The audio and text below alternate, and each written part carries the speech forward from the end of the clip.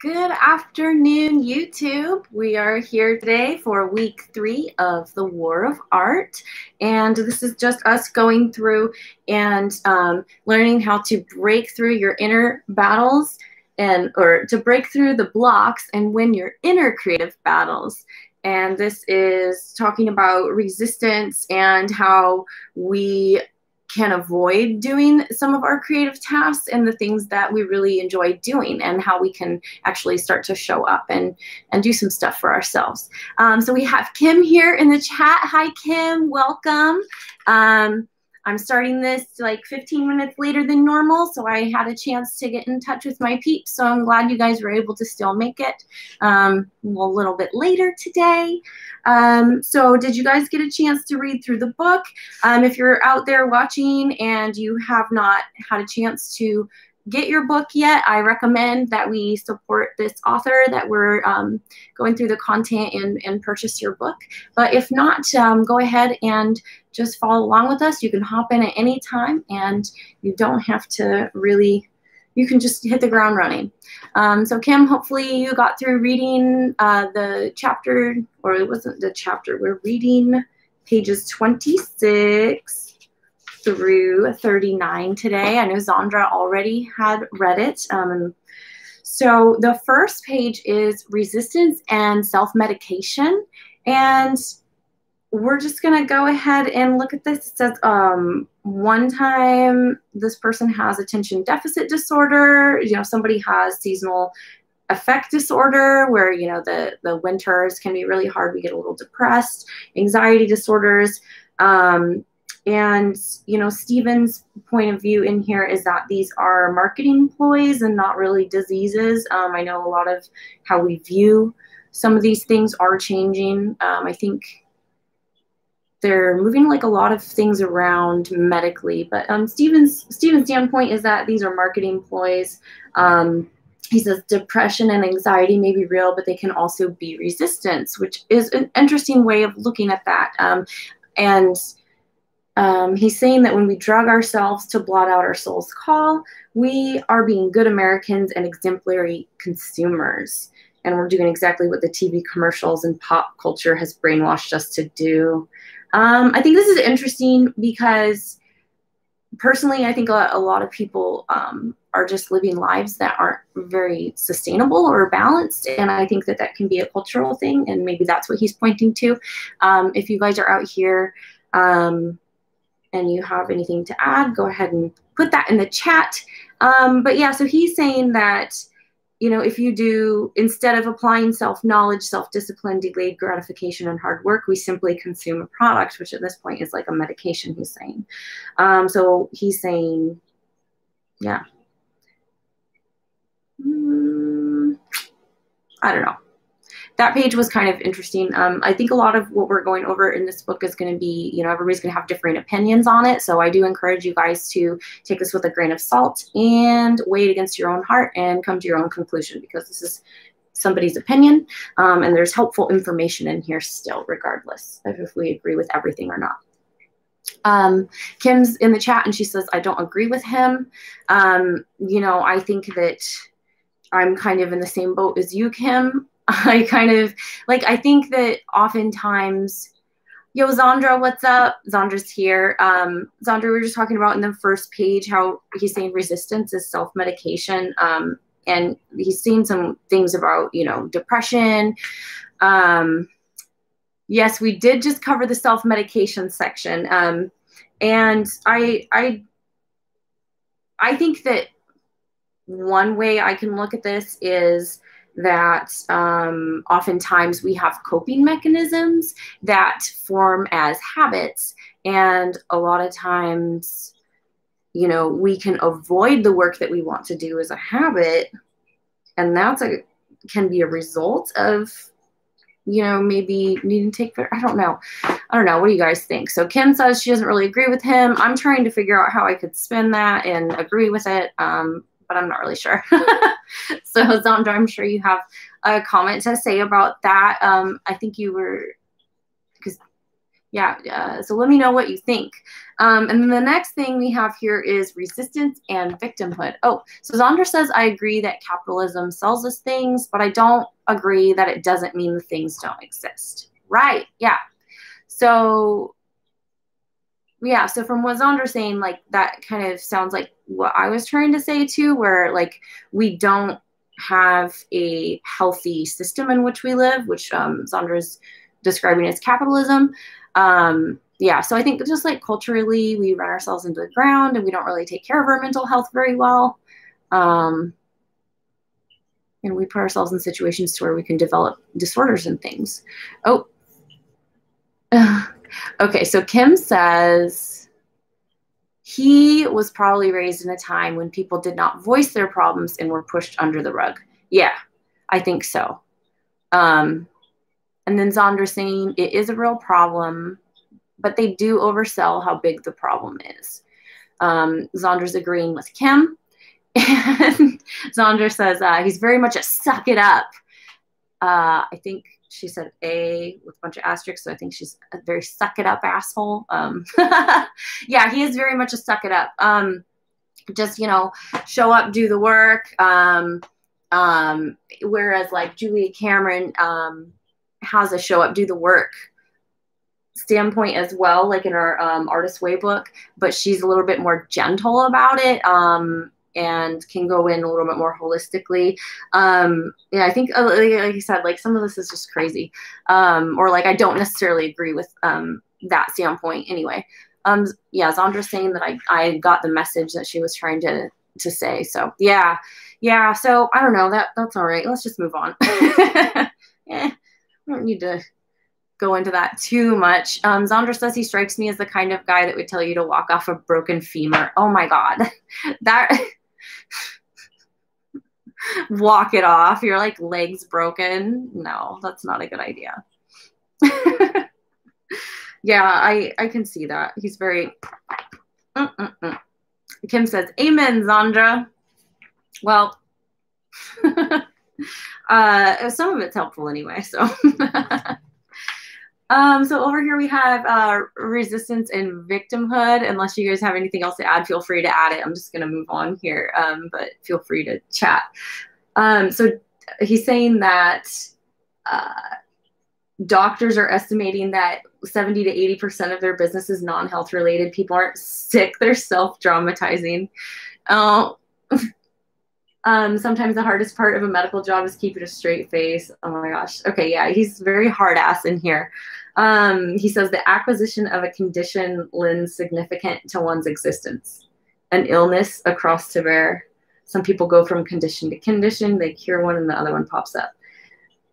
A victim act is a form of passive aggressive aggression, he says. The victim compels others to come to his rescue or behave as he wishes by holding them hostage to the prospect of his own further illness, meltdown, mental dissolution, simply by threatening. I feel like, you know, again, this is like a blanket statement, and this is him speaking to things as if everybody's coming from the same motivation, which I don't necessarily think is fair. Zondra says, again, I've seen this, people do this, but he acts like all are going to do this. Yeah, exactly. It's like he's like labeling everybody with it. Yo, Jawa's here. He says, hi, gang. Welcome, Jawa. Zondra is saying hi to Jawa, and yes, a blanket statement. Right. So, Jawa, we're just talking about how this guy in this book is kind of like a hard ass, and he kind of like blanket statements things and entire groups of people who, and so we're just kind of buzzing through it a little bit.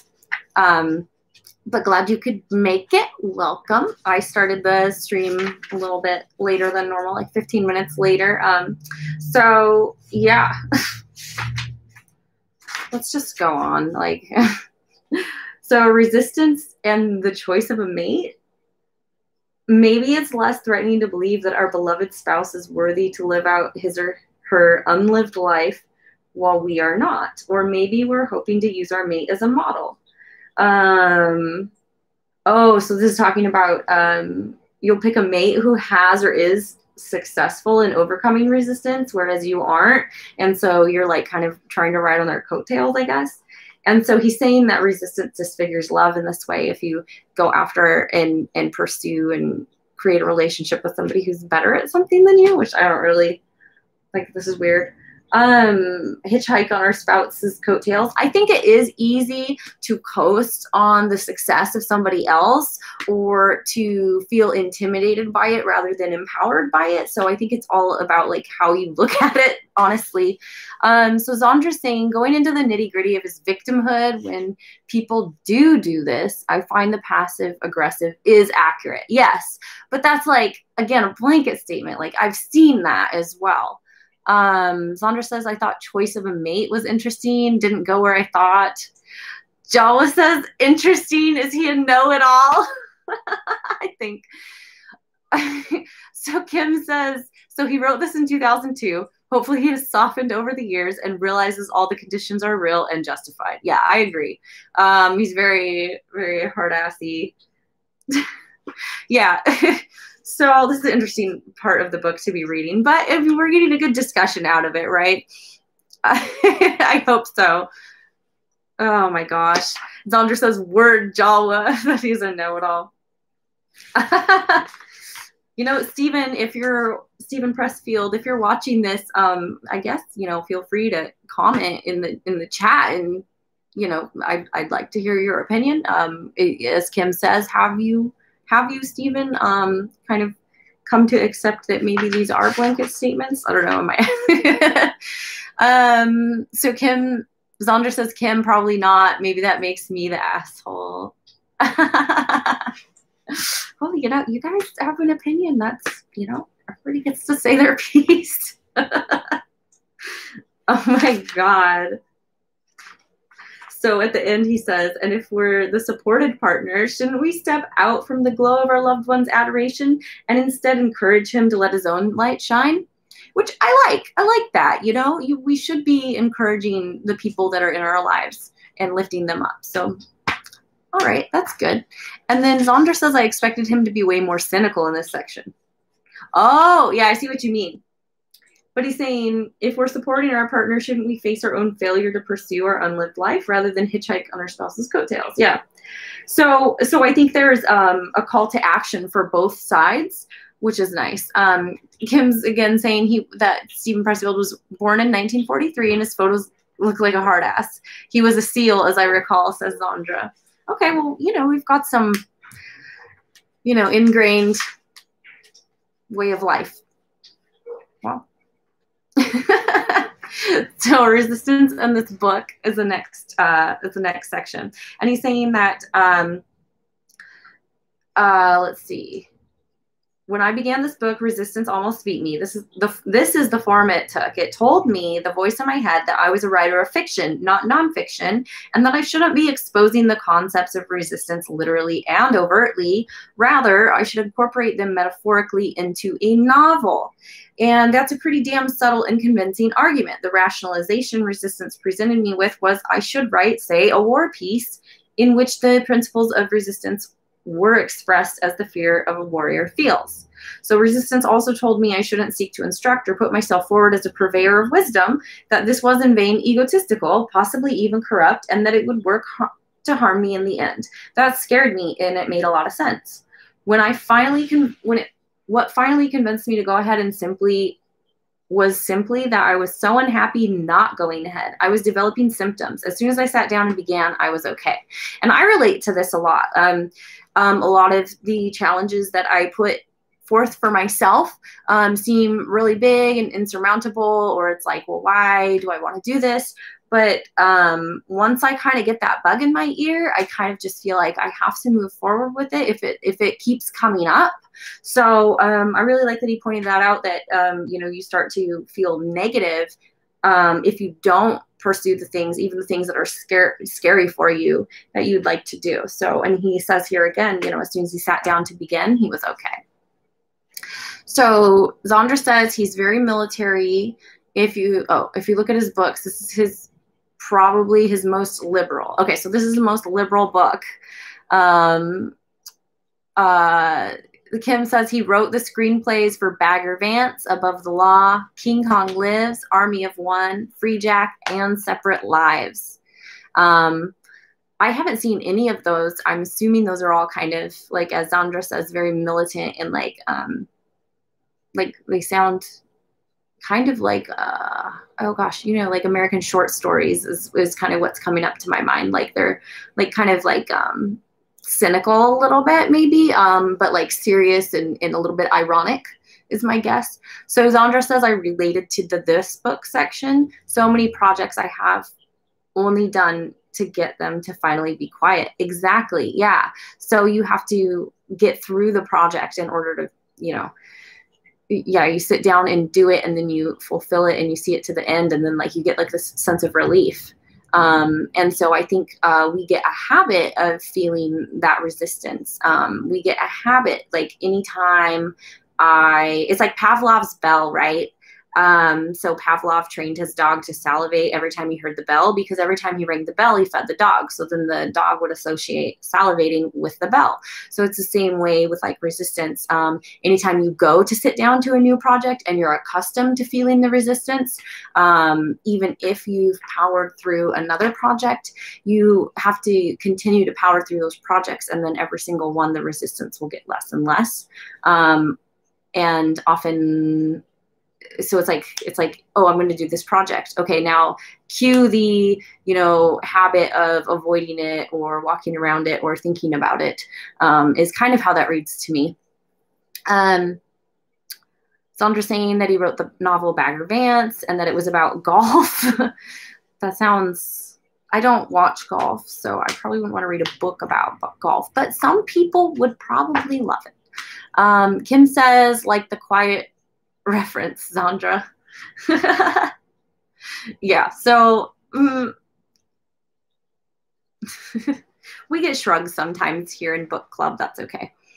So resistance and unhappiness. And again, I'm just like, with all this like mental stuff, like it boils down to habits for me. Like, how can you like retrain and redirect your mind and do something else? The power of the mind, man. Zandra says they're like little kids in my brain and no nap time.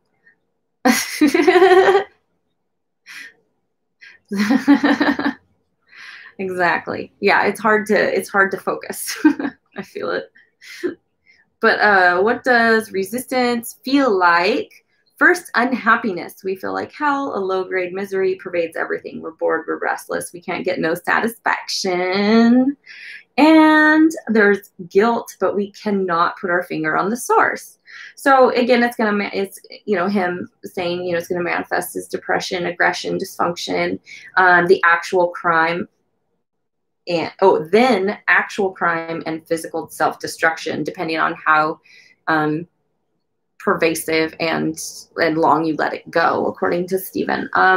So it sounds like life, I know it isn't, it's resistance. So what makes it tricky is, so he's labeling like all hardship here as like resistance, which it may or may not be helpful for you to think of it that way. I think that the more you can be objective about whatever the behavior is that you want to change, that it helps to put some distance between you and the action. Like I said, like I just try to treat myself like a little kid. Like if I don't feel good, like, is it because I haven't worked out? Is it because I haven't eaten? Is it because I haven't slept? Or is it because I haven't made some art? And a lot of times too, we're social creatures. So have I not like talked to my friends? So it's really just about like having a negative feeling and then like being able to like reframe it into like, well, I know how to fix this. Zandra's saying again that he's very black and white about it, which I think, you know, as you were saying, Zandra, like everybody's different and we can't like put everybody in the same bag. So again, like if this is helpful for you to think in this way, perfect. We've got some info for you. If it's helpful for you to like alter it a little bit, that's cool too. Zandra says it can be useful to get space from it. Yes. Yeah, so like if I'm working on a project and my face has been in it for a while and it's just hours and hours, like sometimes the most constructive thing you can do is to get up and take a break, or to step back and look at it from a different perspective. Right, so Kim says all vices kick in. What?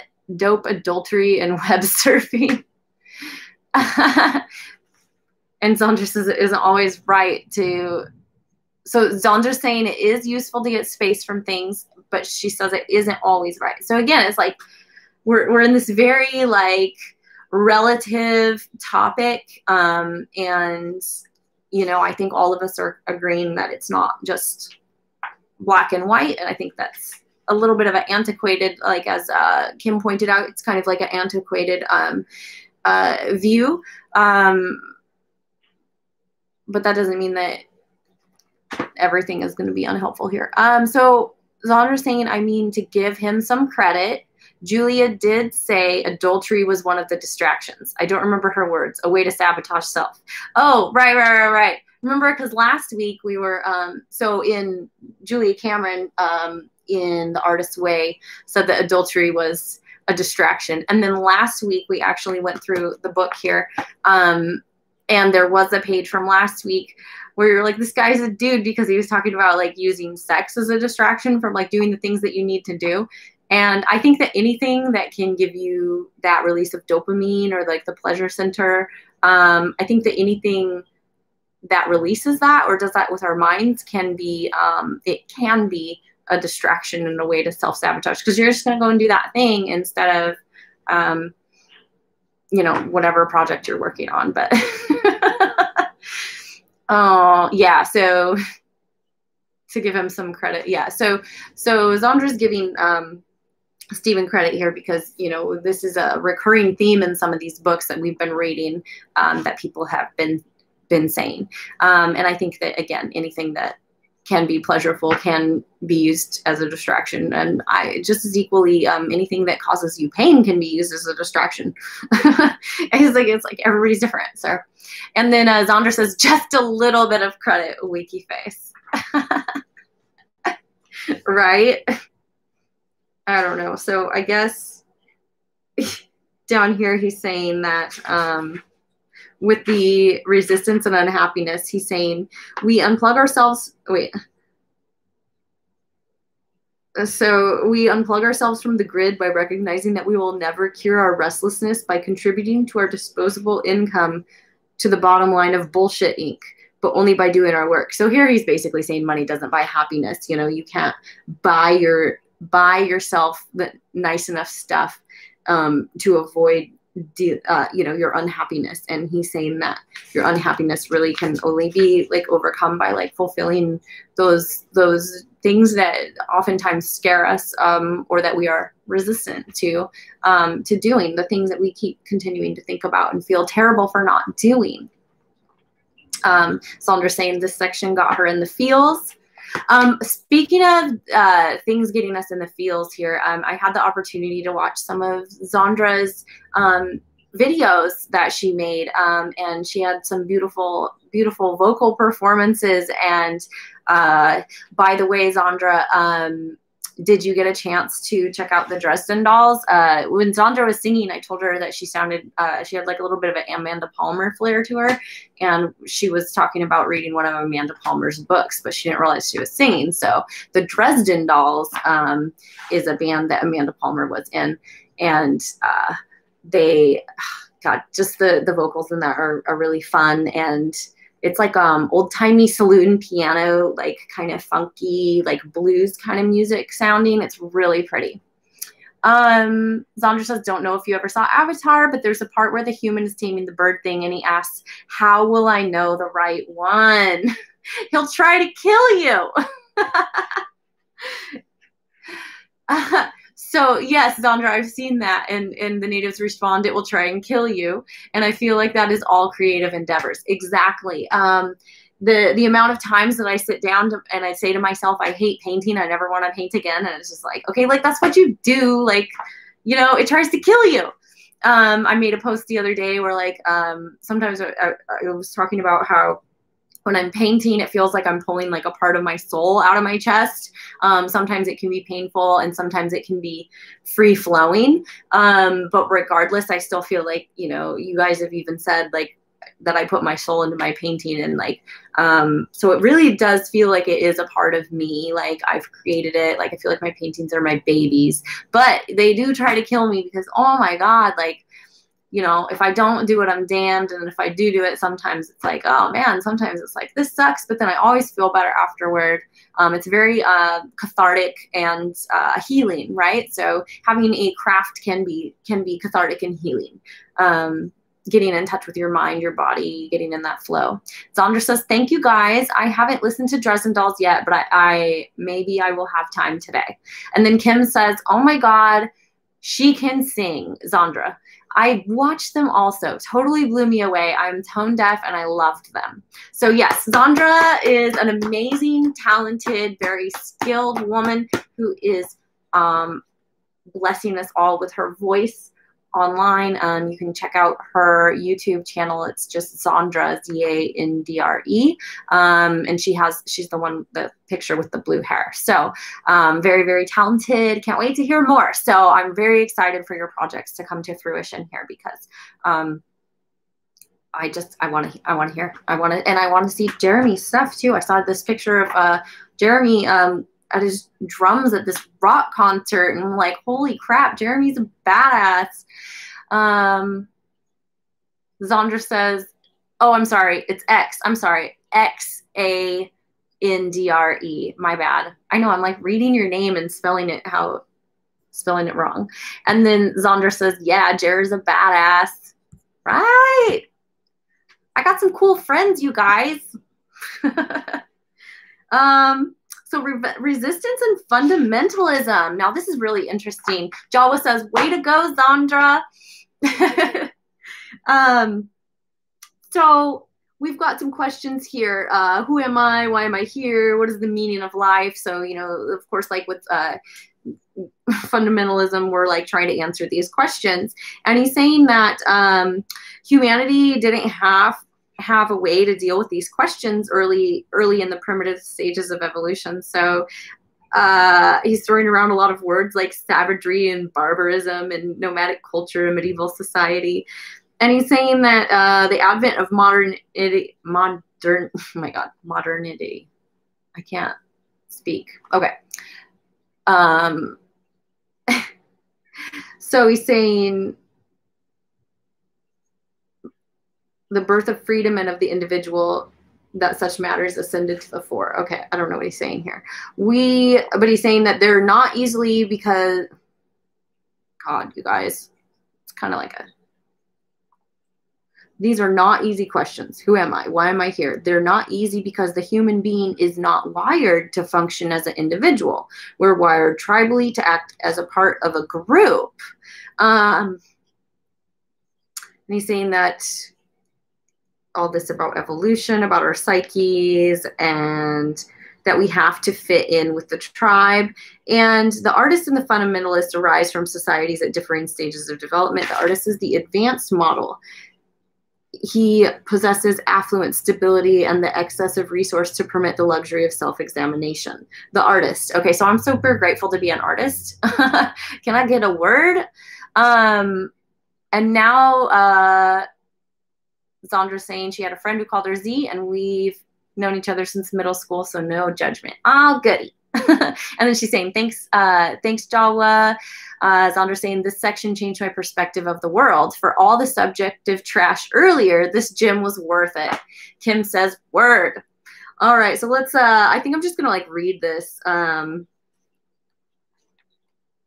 So let's see. So self-examination, right? So the artist is grounded in freedom. He's not afraid of it, which I think is like super important. I think all of us are like so programmed by society and by everything around us to do all these things that maybe don't make us happy. And I think that we need to really sit down as individuals and rediscover how happy we are. So Zandra saying word, Kim, and then spoken like woot, woot. Oh, word, Kim. Oh, I see.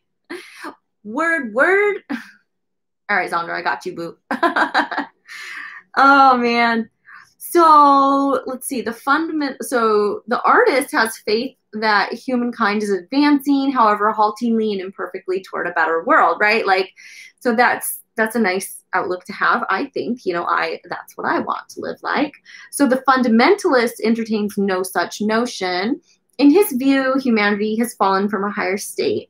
The truth is not out there awaiting revelation. It's already been revealed. So the word of God has been spoken and recorded by his prophet. He's Jesus, Muhammad, or Karl Marx. Fundamentalism is the philosophy of the powerless, the conquered, the displaced, and the dispossessed. Ooh, right, because you need someone else to save you. So its spawning ground is the wreckage of political and military defeat, as Hebrew fundamentalism arose during the Babylonian captivity, as white Christian fundamentalism appeared in the American South during Reconstruction. The notion of master race evolved in Germany, blah, blah, blah, blah. So in such desperate times, the vanquished race would perish without the doctrine that restored hope and pride. Islamic fundamentalism ascends from the same landscape of despair and possesses the same tremendous and potent appeal.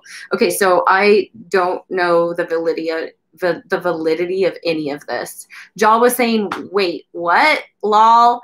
I know. I don't know the validity of any of this. But he's saying fundamentalism is the philosophy of the powerless, the conquered, and displaced. So he's, so Zandra's saying it's very valid. Kim is saying exactly, Jawa. So yeah, so he's basically saying that religion is used for people to feel like the world is okay, I guess.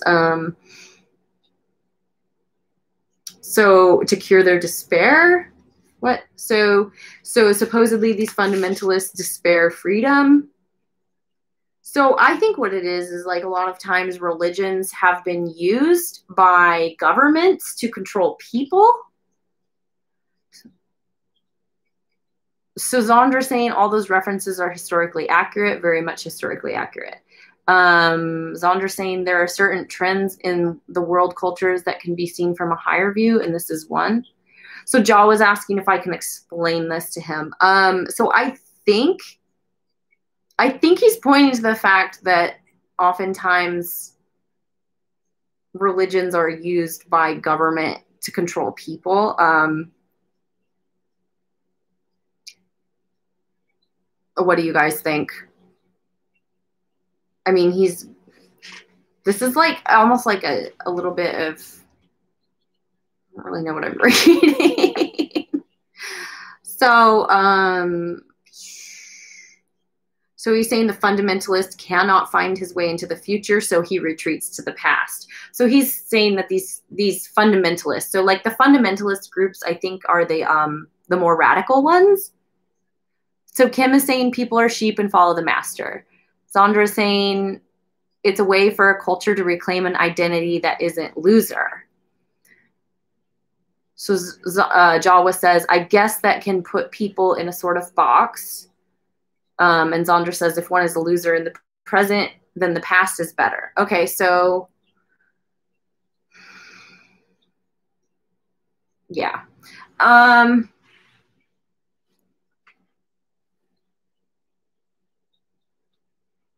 I see what Zandra's saying here, and I think she's right. So Kim says heavy. So yeah, so these people that had got swept away by what everybody else was doing, whether it be immoral or not, he's pointing to a lot of very like immoral things like genocide that and war crimes that have happened. And then he's saying that the people that followed along with that were left with like a heavy despair, and that religion has, or fundamentalism, extreme fundamentalism, was the basis of that. And that at the core, they feel powerless, conquered, displaced, dispossessed. So they can't find their way into the future, so they have to retreat to the past. So he's saying, he's pointing at fundamentalism as being antiquated and like a crutch or whatever. So Zandra says the section is very heavy, and she says it's like the people who still love and miss high school because that was when they were cool. Oh, right. Yeah, before you did that bad thing, before you,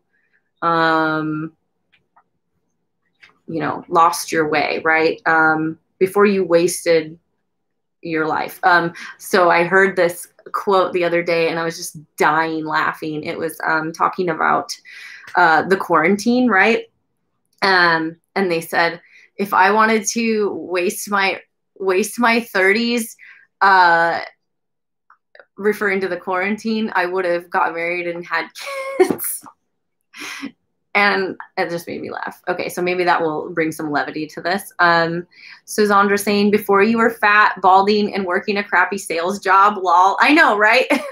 So I'm trying to figure out how this is relating to our resistance thing. Jawa says, wow, sad. It's pretty sad. That's why it's like, you know, you go with the flow and you know where you're going to end up, right?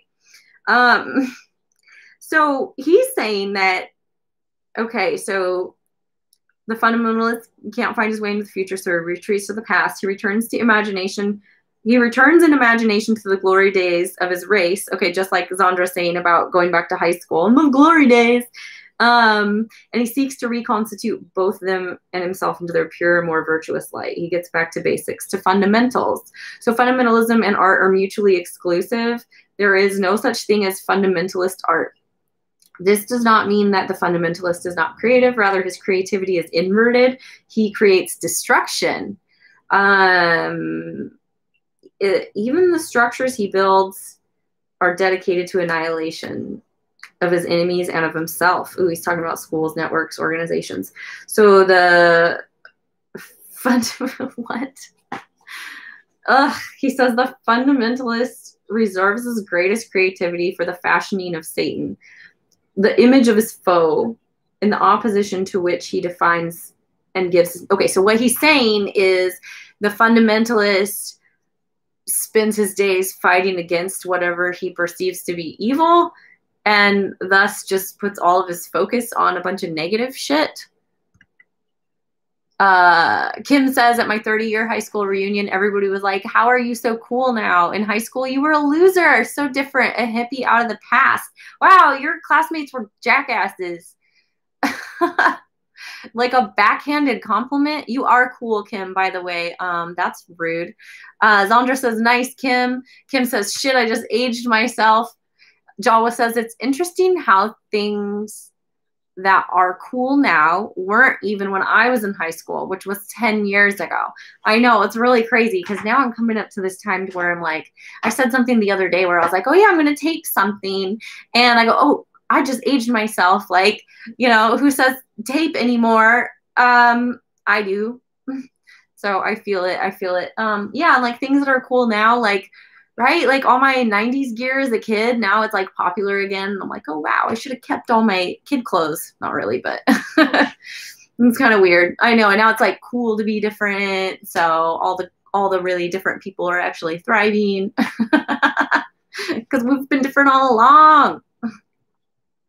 Sandra says, I say put out a record, and those haven't been around since before I was born. Well, I mean, you can go to specialty stores and get them, but yeah, put out a record. Like you want to, oh yeah, because when you guys are making music. Yes. So what do they call it now? You got to release your EP, release your album, I guess they would say. So down here, resistance to the fundamentalist is the call of the evil one, seeking to seduce him from virtue, right? So it's like the, you know, the image of the devil, right? Like, oh, the demons are there to try and like get you to do the wrong things. All these fundamentalist things are. So Zandra says it's album now and EP if you're in rap. Kim says people are buying them now. So many used LP stores here. Yeah, it's cool, right? It's cool now because you can't. It's like you got to find the record. You have to go on a hunt for it. Like it makes it more interesting and fun. Oh my gosh! So the oh God. So you're saying the fundamentalist is, you know, obsessed with Satan, World Trade Center. Oh my gosh! The humanist believes. Why are we getting into all this? This is what I want to know. So down here he says, I have learned to exist as an autonomous individual. If indeed I have, only by a whisker, and at a cost I would hate to have to reckon up. Okay, so now we're circling back to the point, which is, I don't know why he went through all this. So the point is that we're raised as like social creatures, and like he's saying down here, that it's probably better if we can find our own individualism. So the paradox seems to be, as Socrates demonstrated long ago, that the truly free individual is free only to the extent of his own self-mastery, while those who will not govern themselves are condemned to find masters to govern over them. This is a beautiful quote, and I love it. This brings to mind, you know, it's just diligence and dedication and obviously self-mastery here. So this is a very black and white thing here. I think we got the point here. We went on a like 3-page rant about these fundamentalists, just to say that, you know, those are the people that require other people to govern them, tell them what to do, go here, go here. Those are, you know, as we said, sheep. The truly free individual is free only to the extent of his own self-mastery. So it's like this, like I wrote down like what my perfect day would be. And then I had like a week off. And then only a couple of those days did I actually take the initiative to do my perfect day. But what's really interesting is that the list of things on my perfect day, I can easily do at any time with no money. I don't have to go anywhere. It's, you know, wake up, do some yoga, drink my coffee, water my plants, go outside in the garden, you know, paint, make some art, and then maybe like go out and hang with friends, right? So how often do you do your perfect day, even if it's just simple like that? Like, oftentimes, you know, I'll avoid working out, or I'll avoid sitting down at the canvas, or, you know, I won't feel like it, so I won't get up and do it, right? So we need that self-mastery over ourselves, even to have our most enjoyable day sometimes. And not to say that, you know, vegging out watching TV isn't enjoyable, but it's less fulfilling. You get less of a long-term positive feeling from watching TV than you do from exercise or practicing your craft, right? So I think they did a study and it was like you get like 4 times longer of satisfaction from working on your craft and working on a hobby than you do from watching TV. So the satisfaction lasts longer. And you feel much more better. Like the results are like way more positive. So I think overall, yeah, self-mastery is going to be a great way for us to feel better about ourselves and throughout the day. So I agree with that. Let me know what y'all thought. That was a lot, but I think I got the nugget of wisdom out of here. Zondra's in there in the chat saying words. So Zondra's with me. So right now we're at page 38. That was heavy. That was a lot for me to try and sort through right now. So hopefully y'all are still with me. Hopefully that makes sense. Hopefully we kind of talked that through enough. And, you know, hopefully we'll get some good out of that. Self-mastery, right? Don't be a sheep. So resistance and criticism. This is really interesting. If you find yourself criticizing other people, you're probably doing it out of resistance. When we see others beginning to live their authentic selves, it drives us crazy if we have not lived it our own, right? Like it's just like that local artist I was talking about, how, you know, she's got like all these like 4 businesses going and she's like killing it. And like I found myself being like jealous, and it's like, you know, why does she get to do that? I mean, and I don't. And, you know, if you're feeling like that, it's like, okay, well, maybe you need to get up and do the work. Oh, Zondra says, wait, I thought that was it for today. I didn't read any further. Well, I'm going to read the last 2 pages because they're easy. So you got, sorry, I thought we were going to 39. Zondra gives me a smiley face. Oh, okay. Thanks, guys. Thanks for understanding. Yeah, I want to read something else after that. So yeah, so instead of criticizing other people, realize that, you know, maybe there's some jealousy, maybe, you know, maybe you need to show up and do your work, and you're only being critical because you haven't done your own work, right? Like this is just another pitfall we can fall into. Individuals who are realized in their own lives almost never criticize others. If they speak at all, it's to offer encouragement. Yeah, watch yourself. All of the manifestations of resistance mostly harm ourselves. So criticism and cruelty harm others as well. Jawa says, this reminds me of the artist's way and the part about the shadow artists and crazy makers. Sandra says, yes, Jawa. Yeah, no, I agree with you because the crazy makers are the ones that criticize people, right? If I remember correctly. The artist's way and the part about the shadow artists, right? So the shadow artists were the ones that weren't like showing up and doing it, right? So they were the ones that, you know, didn't believe that they could be, that didn't believe that they could be an artist, or, you know, they would always live vicariously through other people, right? So it goes back even to that topic about, you know, your partner and having a partner that excels above you. You're a shadow, like you can often be a shadow artist in that your partner and other people are doing the things that you want, and then it's intimidating you and you're circling back down into your shell, and like all you want to do is maybe support them because you don't think you can. Zondra's in the chat going, yes, Jala. So yeah, I think we can all find ourselves there at one point or another. You know, it's important to just recognize it and redirect.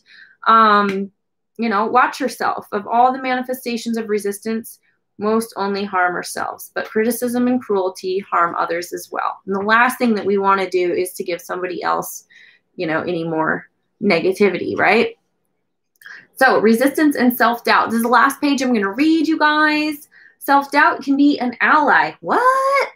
What do you mean, Stephen?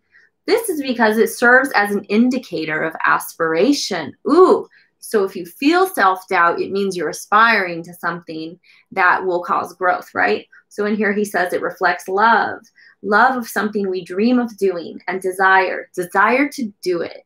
If you find yourself asking yourself and your friends, am I really a writer? Am I really an artist? Chances are that you are.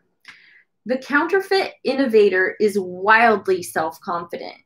The real one is scared to death. I think that's a beautiful place to close this discussion. This was an interesting discussion today. I'm thankful for you guys here in the chat room helping me through this. Thankful for you guys showing up and coming to join me to read again. So down here in the chat, we have Kim saying, so after reading him, I had to reboot and went to listen to the Laboratorium PDT to get back into my happy place. They are Polish women that sing and chant, and to watch them is so enlightening. Oh, that sounds so beautiful. I love cultural music, world music. Zandra says, wow, sounds interesting, Kim. So it's called the Laboratorium PDT. I'm actually going to copy this and I'm going to listen to this music. So Kim found that after reading this book, she had to like get back in a happy place, which I'm sorry that this threw you down that hole. Let's go through and pick our next week's pages. So I read through all the way to 39. So let's read 42. Let's go 1, 2.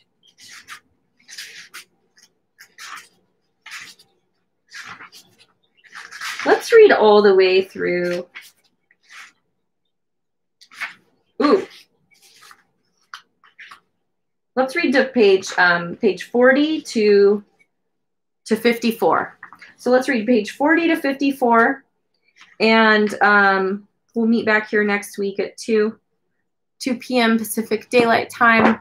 So Jawa says it sounds wonderful, the music that Kim was recommending to us. Sandra says page 59, aka start of book 2. Perfect, Sandra. I should have looked up sooner. Let's do that.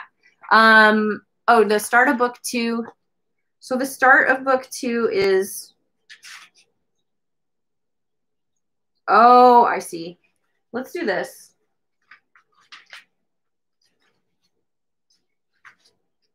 Do we want to read all the way to there? Let's read all the way to there.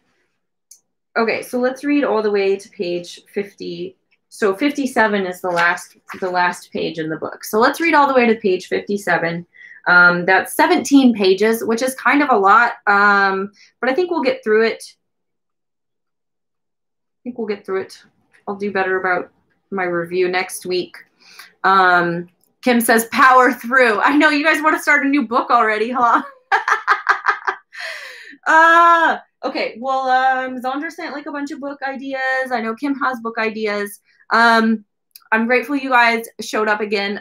Again, that's, oh, I already said it enough times, but 40 to 57 we'll read through. Yeah, I guess. Oops, yeah, Zandra says, I want to know Kim's book ideas. How about this? Let's go to the Facebook group, Creative Club with Sari Luna, and let's put our book ideas in there. And then based on the response in there, let's do a poll. I don't know, or like, let's just put them all in there and we'll figure out how we'll pick the next one. Okay. And Jawa, if you are on Facebook, the Facebook group is just facebook.com, of course, / Creative Club with Sari Luna, I think. And you can go ahead and like join and share your art and your creations and get to see other people doing things. Kim says, can they be books about artists and novels? Ooh, that would be fun. Oh, that would be fun. Oh, Zandra says no. Novels, meh. All right, well, we can suggest them, and if it's good enough, maybe Zandra will be on board. A book about writing a novel, sure. All right, but I think it might be interesting to do books about creators. I think that might be interesting. So Jawa says, okay, cool, I'll check it out. Yeah, so let's kick the idea around. We can consider these books. I think Zandra might be right. Novels might be kind of harder. I am into learning about other creators. Oh, Kim says a quick read. Yeah. So Zandra likes the book about creators idea. Yeah, I think a more like informational would be great. I think it's also really cool to study creators. A novel might be kind of tough. I do like that idea. If you're into that sort of thing, I have a book. It's called Sunflowers, and it's about Van Gogh and how they supposed he lived in his life. It's really good. You should check it out. Kim says a quick read, nonfiction. Kim Joy says nonfiction. So Jawa says, are you going to finish this one or not? Yeah, we're going to finish this book. We're almost done. We're halfway through it. This is week 3 and we're halfway through it. So we might as well just finish it. Zandra says we're going to get to the finish line. Yeah, we'll just power through it. I like that we can have the discussion about it, because some of this stuff I'm just like, I don't quite know how I feel about it completely, and it helps to talk it out. Jawa says, okay, cool. Zandra says we also have Art and Fear. Yeah, I do want to read Art and Fear. I don't know. I had it over there. Anyway, but yeah, now I'm going to wrap it up. So Kim says, yes, finish. We never leave anything unfinished. Oof, right. Please, let's finish our projects. If you guys have anything super sweet going on, share it in the Facebook group. Please like this video, share it with anyone you think would be interested. And yeah, we'll touch base here next week. And I'm trying to go have like a super chill Sunday. So have a wonderful week, you guys, and I will talk to you next week. Thank you again for joining me. I hope we had a good trip here. So super chill Sunday, woot! Have a good week. You too, Zandra. I appreciate it. Love you guys. Thanks for joining me. We'll see you next time. So cool that this video will be on YouTube forever.